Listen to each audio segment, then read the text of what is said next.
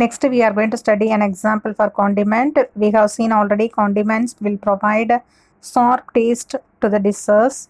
Here there is an example for condiment which is known as tamarind. Its botanical name is Tamarinda indica. Family is Fabaceae and its subfamily is Caesalpinidae. Origin and area of cultivation. Tamarind is native to tropical African region and it was introduced into India several thousand years before.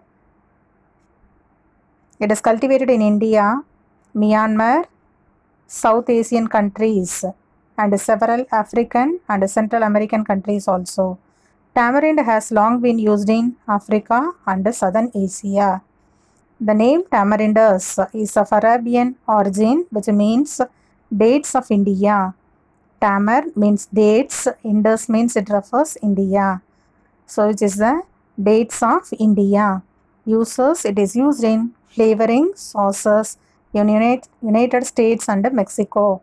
In India, the fruit pulp is major ingredients for many culinary preparations. Sweet tamarindus is also sold as table fruits in India. It is imported from Thailand and Malaysia.